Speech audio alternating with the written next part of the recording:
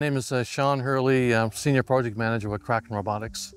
So the Acoustic Corer is a tool we use to perform offshore marine geophysical surveys. It operates based on acoustic principles. So we send out a signal that goes to the water, down to the seabed, reflects off of anything that might be in the seabed, things like boulders or cables or buried geohazards, that type of thing. And then we listen on the other side. So as we're pinging on one side, we're actively listening on the other side and receiving that data, interpreting that data, and from the data interpretation, we can detect any buried geohazards, so things like boulders or anything that's going to pose a risk to offshore construction. And we can provide that information to our client to save our clients time and money. So we use the Acoustic Corer to de-risk offshore construction activity. So a key example would be offshore wind farms. We have these large offshore turbines that are installed on pile foundations offshore.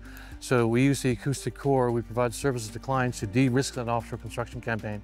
So oftentimes we come in before the offshore construction starts.